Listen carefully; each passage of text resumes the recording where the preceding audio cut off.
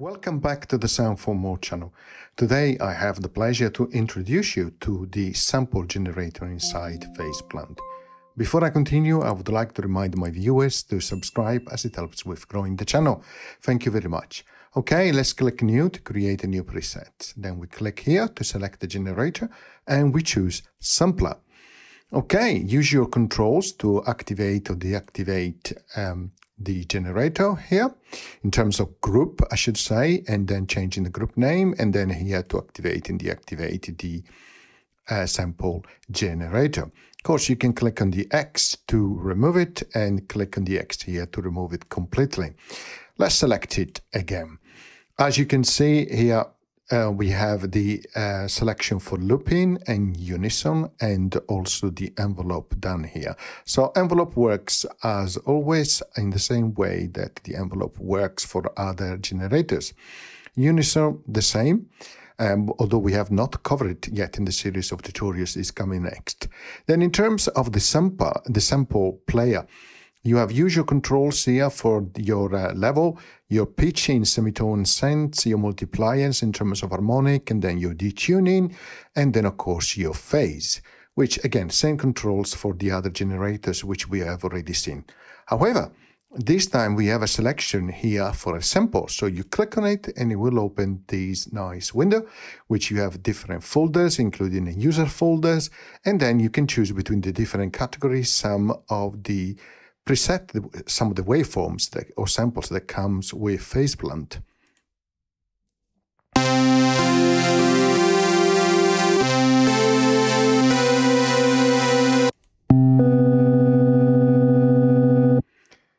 Pressing the X to close that window. As you can see, you have a representation of the sample here, not just a waveform. You can see looping point, start looping point, and looping point as well. Now, in terms of controls here, you can activate or activate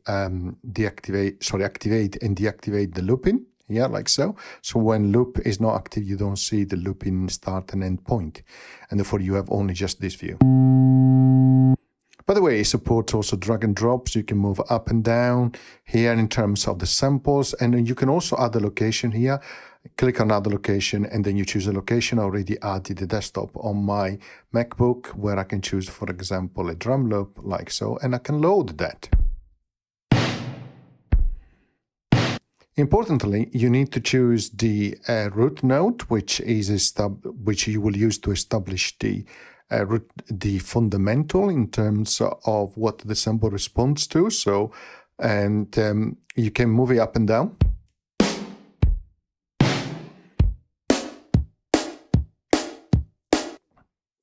You can also do fine-tuning adjustments here. And of course, when the lines align, it means that it is in tune. So if I go, for example, to a piano here, and I choose that, it says C2. If I start to move it, you see the two lines don't align, the line at the bottom here. And when they align, in this case of C2, you see it becomes only one. It means it is, for that root, is in tune in terms of sample.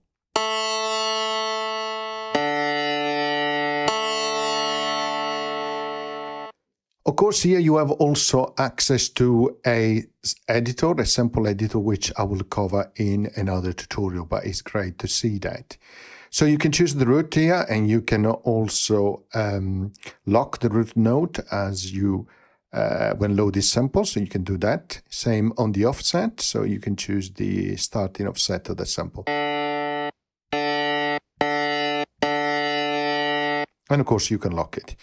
Now in terms of loop, when you activate it like so, and of course you can lock it as well as you move between samples. Then here you can adjust the loop mode. The default one is infinite, so if I go high in pitch, you see it's looping within this region. If I let go, eventually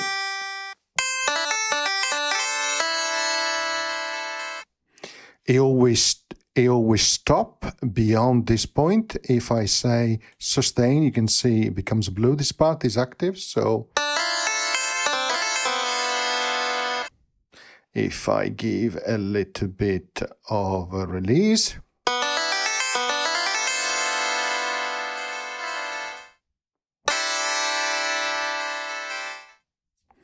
a little bit more release. You see eventually they will move beyond the looping point.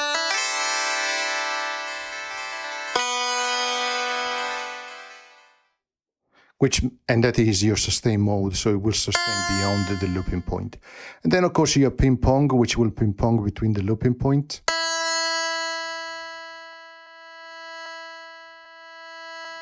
And you have your reverse mode, which will go in reverse in between the looping points.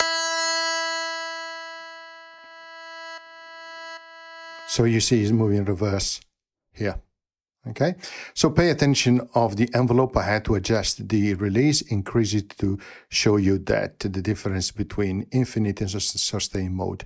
You can clearly see it because let's say that I load another loop like so, right? And in this case, I don't have a looping mode, but of course you can define it here if you wish, like so. You drag and drop. You see infinite, it disables this part here, so it will not sustain it. If you have sustain, it will sustain it. So if you have enough release here, in terms of length, the note after it will stop playing between the loops will continue playing in this part of the sample. If it is infinite, they won't. Okay, so here you can adjust the start, like so. And also the length, like so. And also you can have crossfading, which is really useful to avoid some of the clicks. So let's say that we go to some choir, why not? And you can see the crossfading here. So we can adjust it further. That, and also there at the end practically of the repeating loop and at the end of the sample to avoid the clicking noise.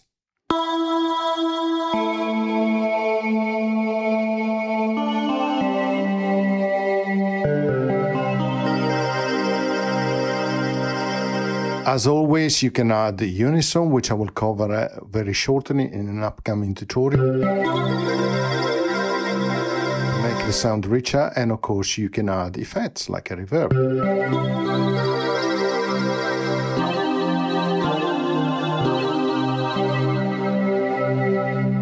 And of course now you can adjust it or incorporate it to other generators, which we have already seen, like for example the analog one.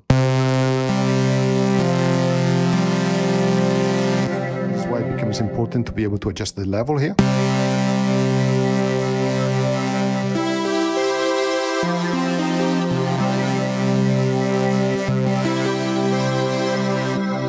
Nice, you can hear now that the sound is getting richer and richer.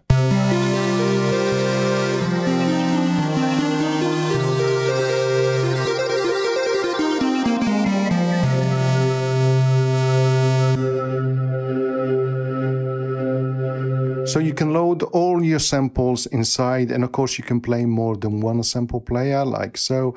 This is the beauty of Faceplant, of course, so you can come back inside here and add other samples. So, for example,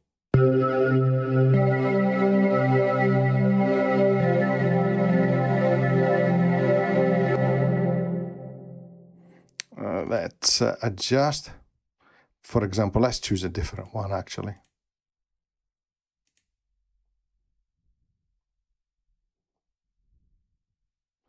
This goes to lane number 1. Let's activate the sample here.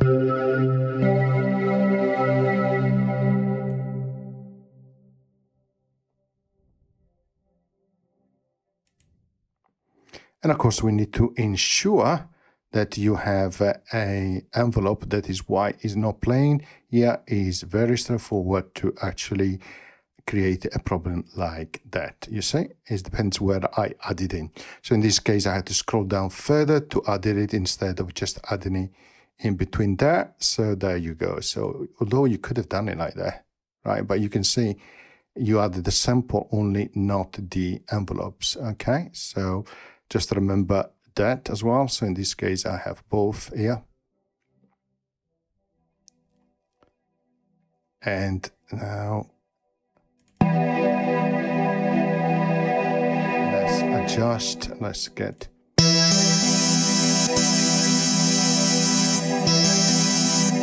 now you have the two sample player, the first one on the top and the second one here. And of course, playing as you like.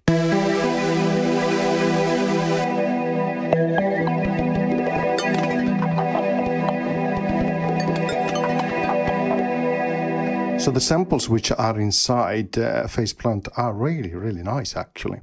Anyway, so as you can see, you can combine multiple sample generators or sample generator with your analog generator, with your noise generator, and of course you can create some fantastic sounds. I hope you enjoyed the short tutorial, and as always, see you next time. Bye.